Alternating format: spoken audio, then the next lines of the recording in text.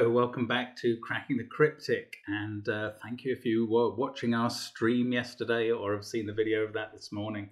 And thank you if you were watching that and you've caught up with my gas video as well.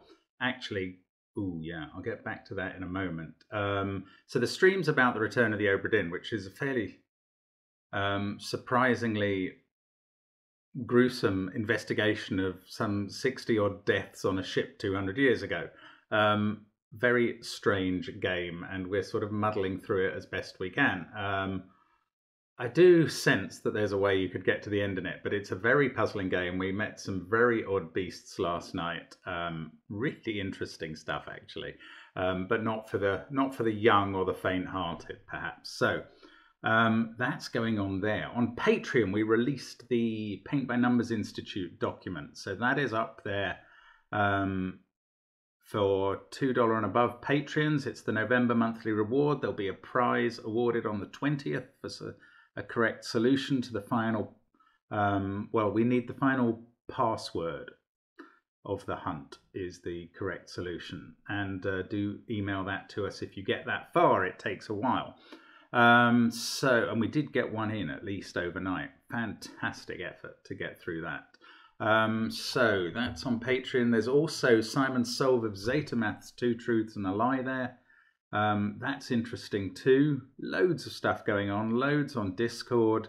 It's just, there's a lot of puzzles. Simon's puzzle today features a discovery. And we can, as Simon sees it, a discovery. We can leave him to his discoveries. I think this grid is amazing. And we'll look at that in a moment. I did mention yesterday's gas, where I struggled, I would say manfully, but like a fool with this puzzle. Kropki Pairs by Sam. And just in case you watched that and you ended up wondering what was he missing, what I was missing, I knew that these sets, there are 3 of these sets of dots in the puzzle. And I knew that on the black dot, it either had to run 1, 2, 4 or 2, 4, 8 in one direction or another. So these central digits all had to be 2 or 4. What I did not appreciate was that if they were 2, there'd be a 1 on one of these black dots, but they would also need a 1 on one of these white dots. And had I known that, I could have instantly labelled those as 4s and got a decent start on the puzzle, which I did not do. I never tumbled to that realization in 30 minutes of slogging through it. I was quite amused by the comment saying Mark should realize that a long inference chain wouldn't be necessary in a gas puzzle and think harder. I was trying to think harder. I did realize that. But since I couldn't find this break-in, I needed the long inference chain to get through it. So, sorry, that's the way it goes sometimes. Anyway, this is a discovery, I reckon. You can see why this is called a Fibonacci thermo if you're familiar with the Fibonacci spiral, the golden ratio, etc., etc. This is a very elegant spiral in the grid, and it's all we get. We get one black dot, we get this spiral, and a rule. So we've got normal Sudoku rules, but along the thermo, it's 2-digit numbers, so that will be a 2-digit number. It might be, say, 15, like that.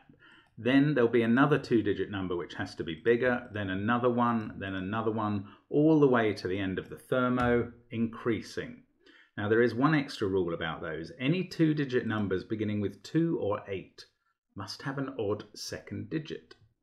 The black dot, that's just this one down here, joins digits with a 1:2 ratio. I'm assuming that'll disambiguate at the end or something, but what a brilliant grid, what a brilliant creation. This is Sumanta Mukherjee, who has done a number of puzzles for the channel before, but this may be a masterpiece.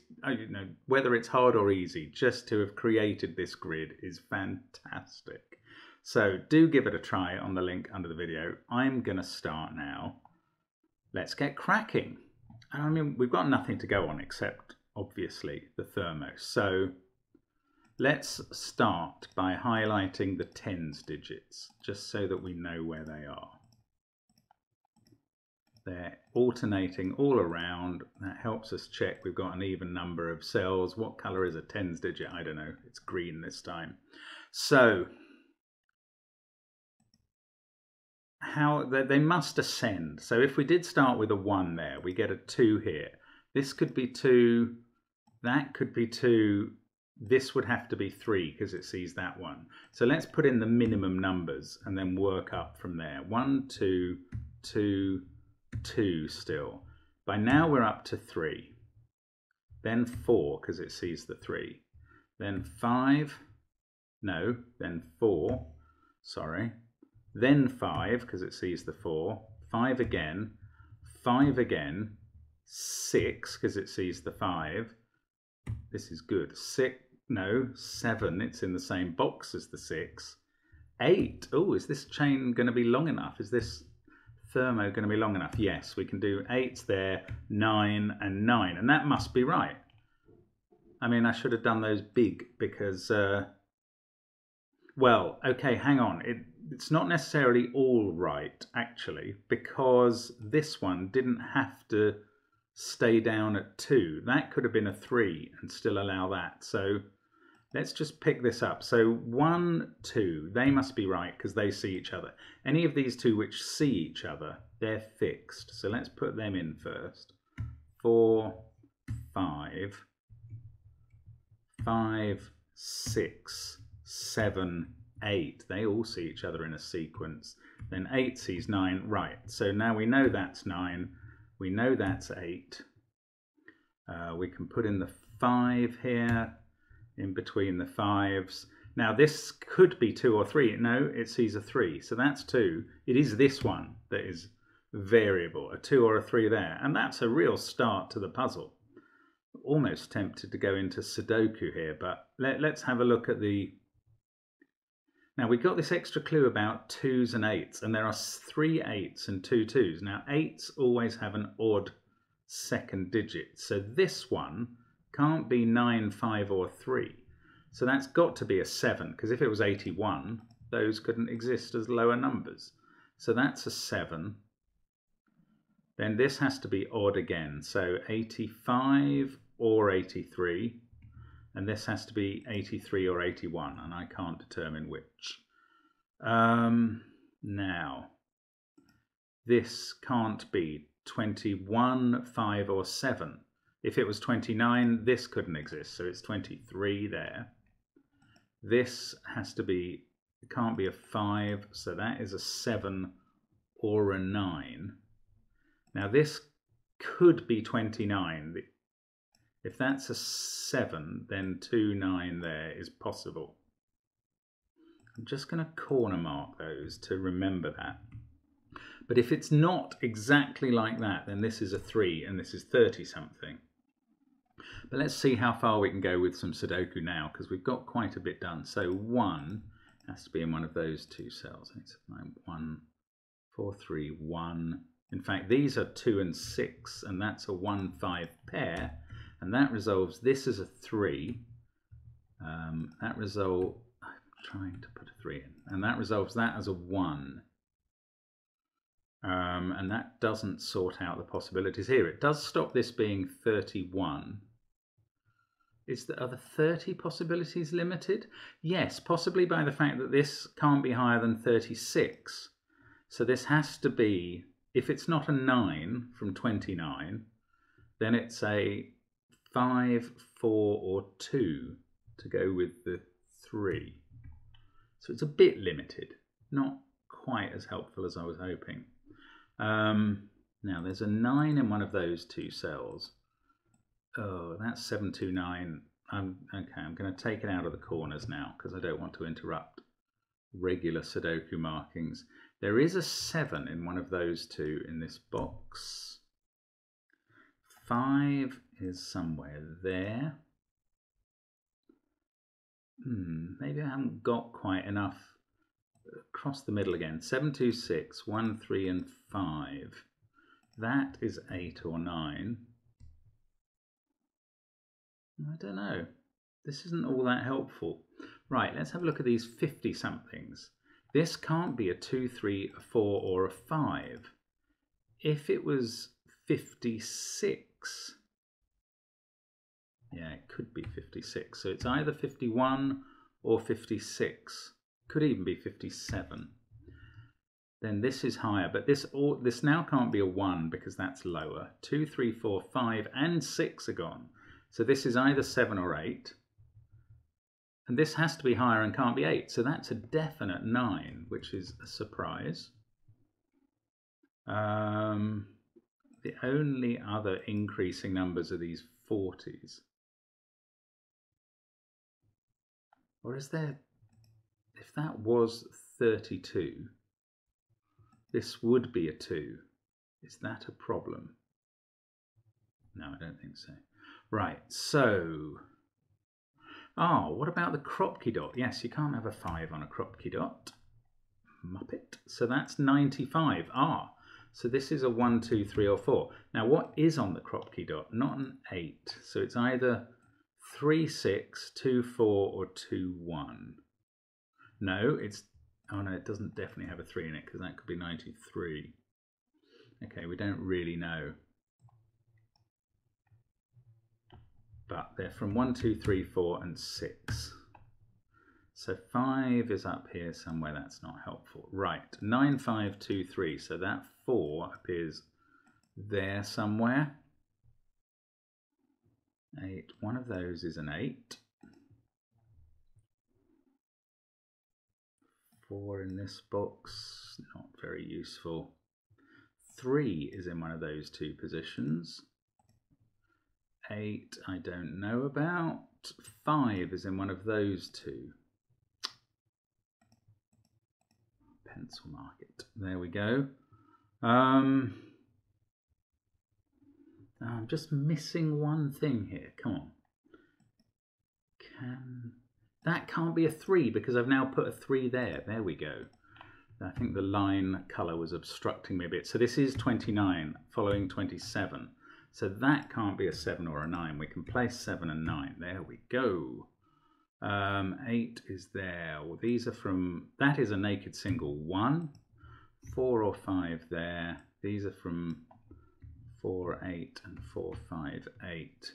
7, 2, 9, 8, 1. So 5 is in one of these two cells in box 2 and can't be there. So this is a 5 and that fixes this row. Get a 4 there. Now there's no 4 on this Kropki dot or in that cell. 4, 7, 8, 9. Not that helpful. 2, 5 and 6 up here. No, that doesn't resolve it. 7, 3, 1, 5, 9. Oh, that can't be a 5, so it's part of a 2, 6 pair. So this is a 4, 8 pair. These are from 2, 7 and 6. Now look, this can't be a 7 because this can't be 8 or 9 and it's a higher 40 number. So that is 2 or 6 and this is where the 7 goes in the column. This now can't be 7, 8 or 9. So this can't be 6. That's a lovely bounce back. Nice Tigger work there. So this is higher than 42. It's 3 or a 6 to make 43 or 46. This can't be a 7 anymore. 56 or 51 with 57 or 58 there. I can't resolve those. 7, 4, 9, 5. So I've got a 1 in one of those positions. Oh, 8 in this row, in row 8 must be there. That gives us an 8 here. That puts 8 definitely in one of those two cells. How is this middle row going? No real change. That one's 4 or 9. Oh, that said 7 or 8, and it's clearly 7 now. Oh, that's 4 actually. Right. Middle row, very helpful if I would just look at it. So a 1, 6 pair has to go in those cells. 8, one for looking at the column. 7 must be there. 2, 9 and 3. That can't be a 9. That can't be a 9. So 9 is there. 69 on the line. That doesn't really attract anything. 1 can't be here. These are from 3, 5 and 6. But the line again doesn't affect that. Right, looking down column 1, no. Column 3, not really. Come on, something give me some help. That can't be a 5 because of the 5 pair there. So in fact, 5's fixed there, which doesn't get much else done. Anything on the line? Yes, 42, no, 43 or 46. So that's this. No, I think the line, as we've used it as far as we can. The rest is really just Sudoku. So we've got a 1 in one of those positions. 7, 2, 9, 8, 1, 5. Oh, what am I missing here? There's a 9 in one of those. 7 is in one of those. 1, 9, 7, 5, 4. 8 is in one of those with the 1. So that's a pair that I hadn't noticed. 1, 5, 8, 2, 9, 7. So that is 4 or 6. These are from 3, 4 or 6. 7 is again in one of those. It's a sort of X-wing in columns 5 and 6. 1, 6 pair, 1, 5 pair. No, I don't see how to use that. 6, 9, 5, 7, 8.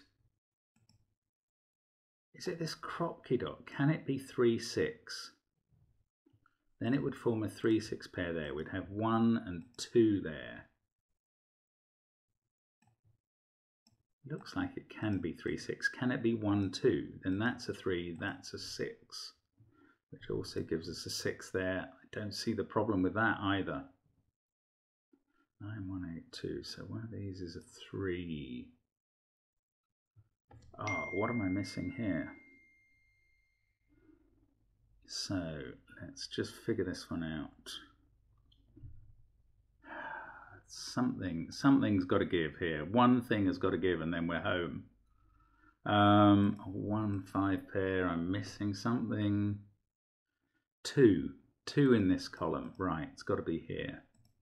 Yes, that is helpful. Then that becomes a 2. Now, oh, this couldn't have a 2 on it because of that 2. There we go. So it's a 3, 6 pair. Yes, that is going to help. 2, 6, 1 there. This has become a 1 in its row. That fixes 1 at the top of the grid. This can't be a 6. We've got 2, 3, and 4 still to place. Oh, that's a 4. That's naked now. Right. So that becomes a 4. That's a 2, 3 pair, which is actually resolved if I would look down the grid. 3, 4 pair here. 9, 6 pair here. 1 and 4. 3, 5, and 6 to go in here, which looks a bit like those possibilities. Still haven't finished that Kropki dot, but surely we're now 42, yeah, no, 1, 8, 5, 4, 2. So we've got 9, 7, 3, and 6 to put in. 7's in one of those. 9's in one of those. Oh, this is so close now. Oh, 4 there is now looking at that. There we go. 6, 1, 6. 1 and 5 are resolved. Now we've got 7 and 4 here. They can go in.